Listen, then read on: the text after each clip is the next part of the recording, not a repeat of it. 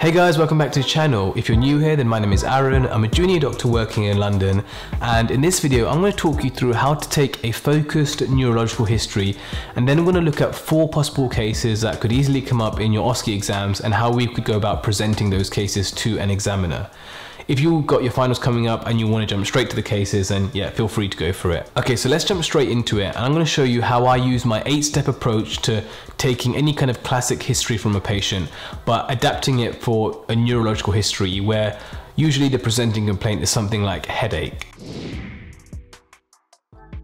Okay, so step 1 of the 8-step approach is initiate the session, and this involves 3 things. Number 1, introduce yourself. Number 2, confirm you have the correct patient. And number 3, start to try and build some of that doctor-patient rapport. So in this case, you could try something like, "Hi there, my name is Arun Kiru. I'm one of the medical students. Is it Mr. Smith?" "Hi, Mr. Smith. Nice to meet you. I understand you've come in with some headache. Is that correct?" "Okay, I'm really sorry to hear that. I've asked for some pain relief. It should be on its way. Is it okay in the meantime if I start by asking you some questions?" I think at the start, by offering some sort of analgesia or pain relief, I think straight away your patient or your actor is on your side. They know that you actually care, and they're more likely to give some information to you as part of that history. Okay, so on to step 2, which is screen for symptoms. So the point of this part of the history is to try and identify the big problems that the patient has been experiencing. So you could say something like, "You mentioned headache. Have you noticed anything else?" "Oh, okay, so that's headache and vomiting. Anything else at all?" And the point here is to try and kind of divide the history into the 2 or 3 big symptoms that the patient have been experiencing, and then you can go tackle them individually onto step 3. So step 3 is gathering information, and like I said, this is where you tackle each of these big symptoms individually. So with each of those symptoms, you'd start with a very open question. So with headache, you'd say something like, "Tell me about your headache." You'd listen, let the patient speak. And then you'd move on to very focused and closed questions to kind of try and fill in any gaps that the patient hasn't mentioned.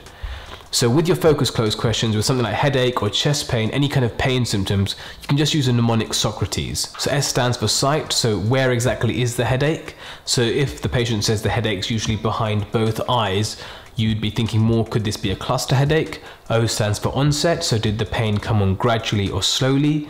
C stands for character, so what kind of character pain is this? If the patient kind of describes very intermittent bursts of sudden pain, then you could be thinking something like a multiple sclerosis picture or some sort of demyelinating pathology where you get these kind of multiple episodes separated by time and space. R stands for radiation, so does the pain move anywhere? So A stands for any associated symptoms, so when the pain comes on, do you notice anything else at the same time? So say your patient says, "I've got a headache that's really focused around the eye. At the same time, I also noticed the eye became very red and my vision became very blurred." You could be thinking, could this be kind of an acute ankle closure glaucoma? T stands for time, so how long the symptoms lasted. And there's one particular kind of pathology where this is really relevant in neuro histories, and that's kind of with your TIA and stroke. So if you've got a patient that's reporting kind of unilateral facial weakness and drooping, then if those symptoms last for less than 24 hours, you're straight away thinking this is more likely a TIA, so transient ischemic attack. If you've got the same symptoms but they've lasted for more than 24 hours, then that's more pointing towards a stroke. E stands for exacerbating and relieving factors, so does anything make the pain better or worse? And finally, S stands for severity, so on a scale of 1 to 10, how would you rate the pain? Okay, so on to step 4, which is summarize. So at this point, you've got lots of information from step 3, which is gathering the information with your open and closed questions. So I think it's a perfect time to summarize, and examiners absolutely love to see students summarize. So just to summarize what you've told me, you mentioned you've had this 3-day history of 8 out of 10 frontal pain just behind the eyes, and also you've had this 1 episode of vomiting and a little bit of ringing in the ears. Is that correct? Have I missed anything? Okay, so on to step 5, which is your risk factors. So this is the part of the history that I always used to miss out on, which is why I've given it its own section. The point here is to really try and help you narrow down your differential lists, and examiners absolutely love to see kind of students exclude certain differentials from their kind of questions.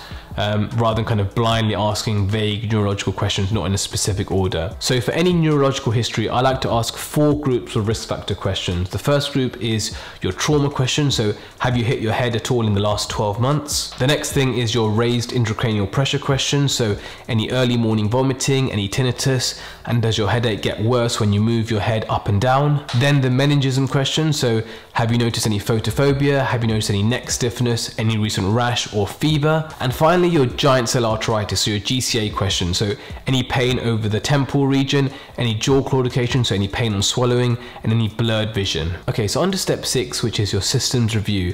So this is where you can do a very body system focused review of symptoms to make sure you haven't missed anything from your initial screen right at the start of your history. So for a neurological systems review, I like to say, I've got a few specific questions to ask in a row now. Have you noticed any headaches, any visual disturbances, any loss of consciousness, any weakness, any numbness, any fits or seizures, any change in your smell, taste or hearing, and any balance problems? It's also helpful at the end of your system review questions to ask about constitutional symptoms. So these are a group of 4 symptoms that can literally affect any body system, so they're always relevant, and they include fever, weight loss, tiredness, and loss of appetite. Okay, so on to step 7, which is the patient perspective, and that includes the patient's ideas, concerns, and expectations.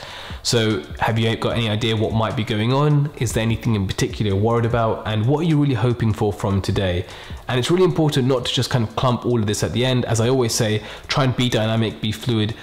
Ask these questions as the patient offers you cues. And then finally, step 8, to finish off your history, is the background history. And it's nice at this point to signpost both to your examiner and to your patient that this is what you're moving on to. So I like to ask some background questions now. Are you normally fit and well? Do you suffer from any medical problems? Do you have any allergies, etc., etc.? And that's it. That's the kind of 8-step approach, but tailored for a specific neurological history.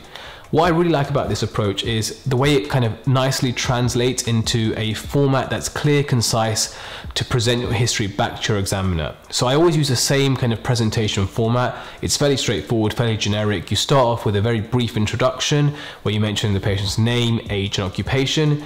Then you go to the patient's presenting complaint, and this is all that information from your open and closed questions.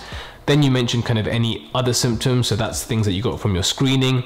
And then you mention the patient's eyes, so any ideas, concerns, expectations, and then any relevant negatives, so things that you could have got from your system review or risk factor questions, and kind of bring all of this together. What is your top differential? If you're feeling brave, if it's something you're confident with, you can kind of go a bit extra in your presentation, so you could talk about kind of other differentials that are kind of less likely but important to consider.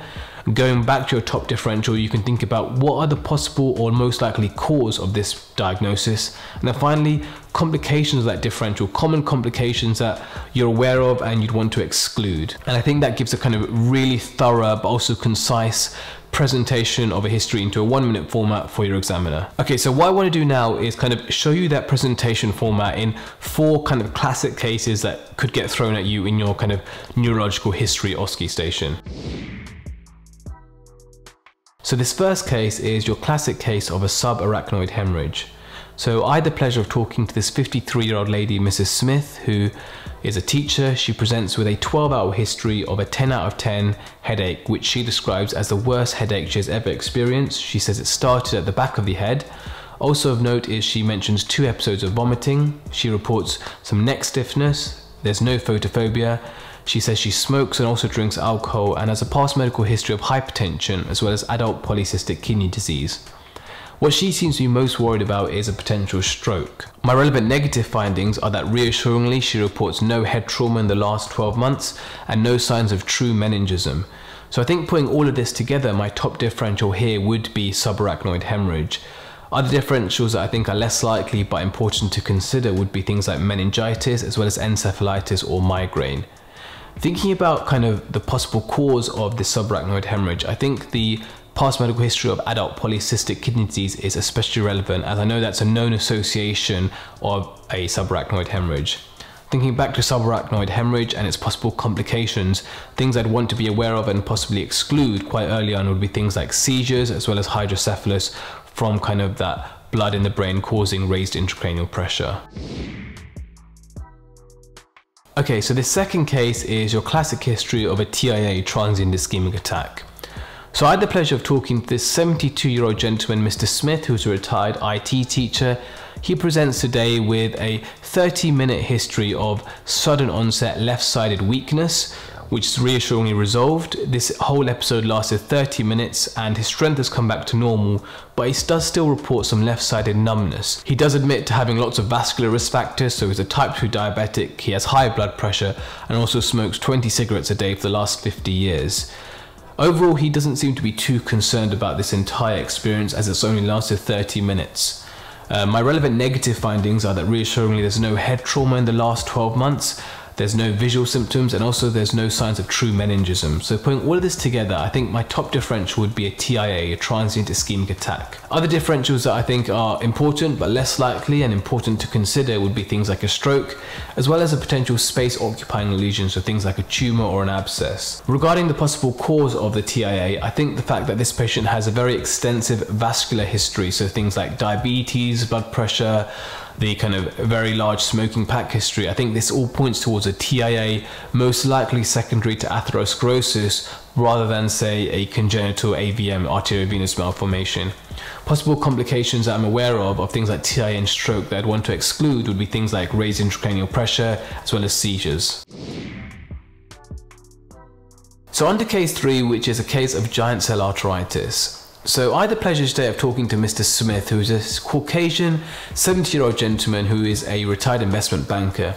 He presents to me today with a 12-hour history of 9 out of 10 throbbing headache, which he says is located between his right eye and his right ear. Also of note is he says it's very sensitive and very painful and tender over his right temple region. He says that he's had some pain when eating his food, and he has a past medical history of polymyalgia rheumatica.